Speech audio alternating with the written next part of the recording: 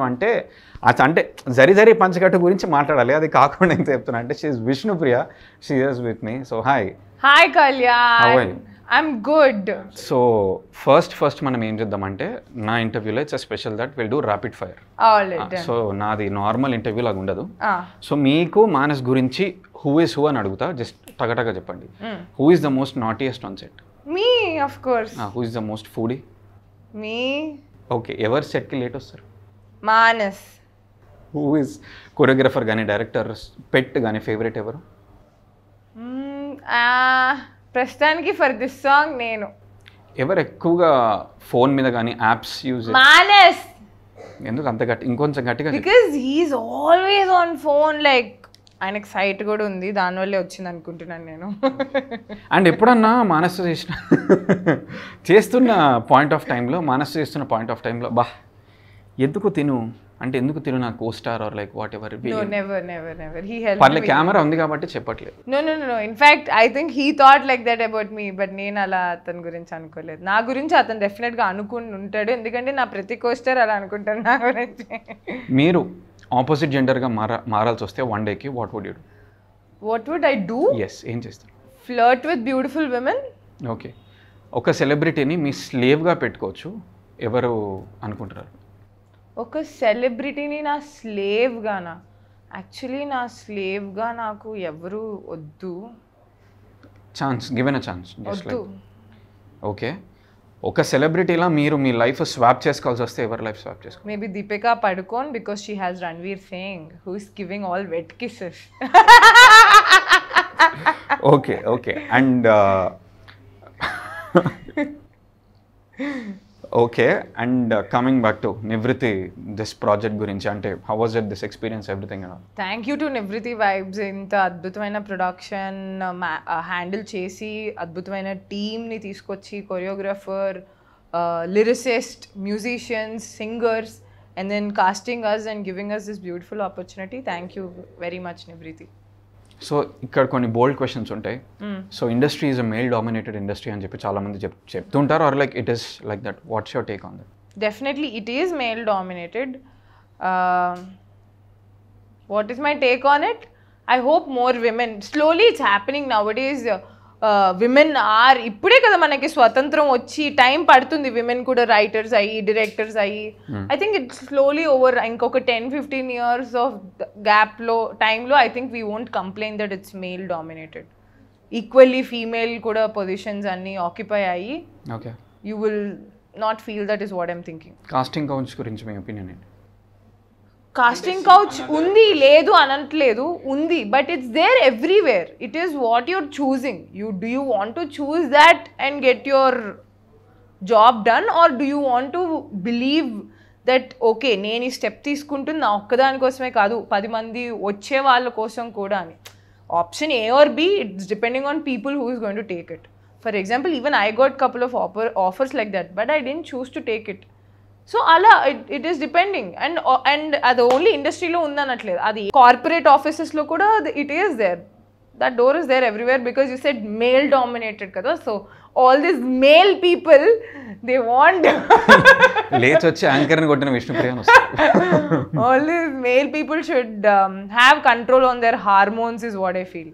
ఎందుకు ఉమెన్ కూడా హిట్ చేస్తారు అందులో, like what is?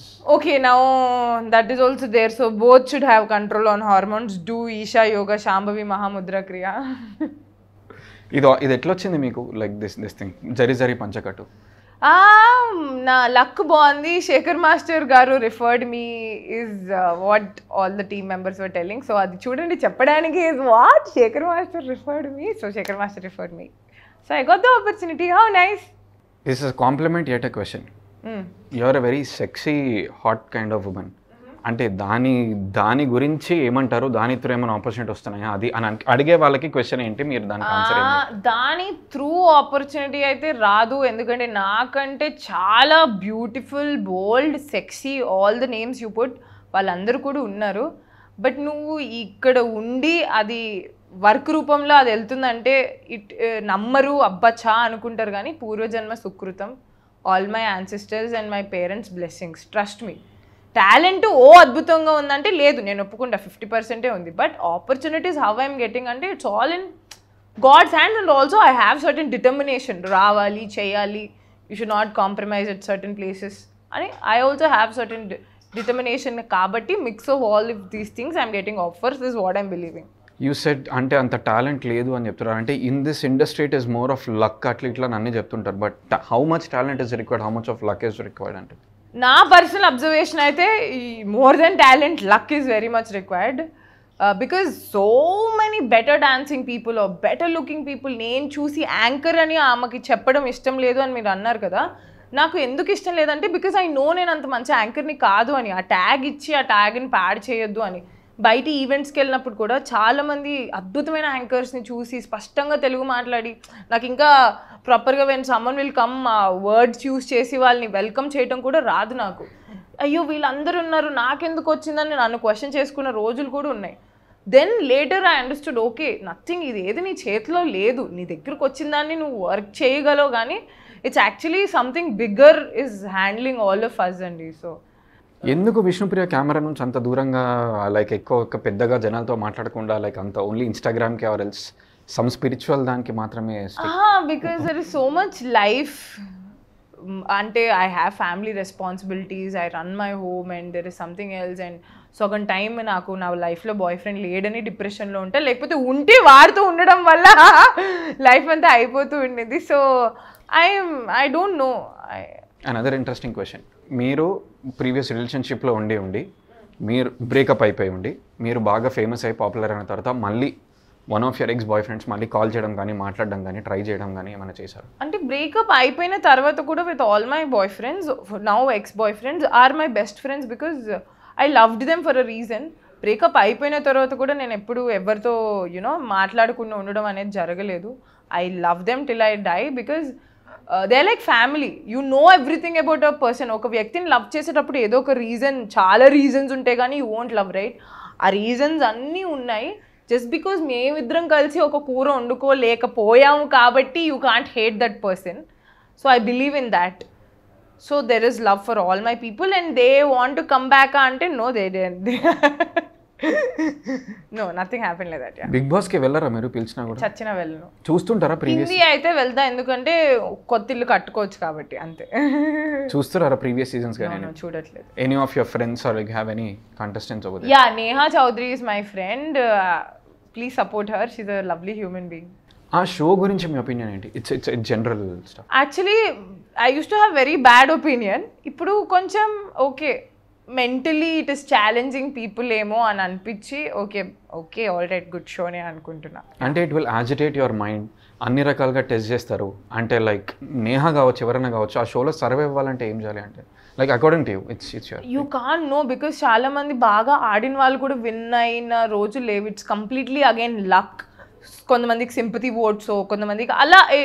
You never know last minute audience everki connect ayu. It's a journey of those days. Who is winning hearts, ever ఏ రూపంలో win అవుతున్నారో మనకు తెలీదు. Yeah, because I'm not watching. Okay, when was your first kiss? My first kiss was in front of camera when I was 17 years old. 17? Yeah. Okay, ఎప్పుడన్నా మీరు మీ కోస్టార్తో work చేసేటప్పుడు turn on అయిన situations ఏమైనా ఉన్నాయా? Not really. Okay. And ఈ ప్రాజెక్ట్కి related శ్రావణ భార్గవి గారు, Saketh, that singers గురించి, ఈ సాంగ్ గురించి కొంచెం చెప్పండి. శ్రావణ భార్గవి గారు పాటలు అంటే నాకు ఇష్టం, కానీ ఈ పాట తను పాడారా అసలు ఎంత న్యూగా వేరే లెవెల్లో పాడారు. ఇది ఇట్ కంప్లీట్లీ ఇంకొక వాయిస్లో మాడ్యులేషన్స్ ఏదో అంటారు కదా, దీనికి డిఫరెంట్ మాడ్యులేషనే వాడారు అసలు శ్రావణ భార్గవి గారు అని నేను గెస్ కూడా చేయలేకపోయాను. అంత కొత్తగా, అంత వాయిస్లో అంత వాట్ డు యూ సే, ఆ ఫోక్ సాంగ్కి కావాల్సిన ఇది ఉంటుంది. ఇప్పుడు మన కోసం డిఫరెంట్ వేరియేషన్స్ ఇచ్చే 2 లైన్స్ పాడతారు. జర్రీ జర్రీ పంచే కట్టి జారుడు గోచి పెట్టి, జర్రీ జర్రీ పంచే కట్టి జారుడు గోచి. ఐఎమ్ ట్రైంగ్ టు గెట్, అదేదో ఆ వాయిస్లో ఏదో ఎమోషన్ ఉంది. జారుతున్నారో జారుతున్నారు జారు that folk song పాడలేము normal song అయినా పాడచ్చు. కానీ ఎందుకు మీరు స్పోర్ట్స్ పట్ల అథ్లీట్స్ దాని పట్ల why are you so connected దాని పట్ల? చిన్నప్పటి నుంచి I been a sports person. మీరు అథ్లీట్ గెస్ట్ చేసి అన్నారో రియల్గా అన్నారో తెలీదు. ఐఎమ్ నేషనల్ లెవెల్ వరకు discus throw I went. I had to participate నేషనల్స్కి, mummy పంపించలేదు. బట్ డిస్ట్రిక్ట్ లెవెల్ నుంచి సౌత్ జోనల్ నుంచి I'm gold medallist and all of that. And I feel ఒక స్పోర్ట్ నేర్చుకోవడం వల్ల నీ బ్రెయిన్లో different sort of neurons release అయ్యి యువర్ బ్రెయిన్ నీడ్స్ బాడీకి మజిల్స్ అంతా ఎలా కావాలో బ్రెయిన్కి కూడా కొత్త న్యూరాన్స్ అన్ని జనరేట్ అవ్వడం వల్ల it stays young in different way. It's all science. You need to learn. ఏదో ఒక స్కిల్ ఎప్పుడు నేర్చుకుంటూనే ఉండాలి. అందుకే నేను ఏదో ఒక స్కిల్ నేర్చుకుంటూనే ఉంటాను.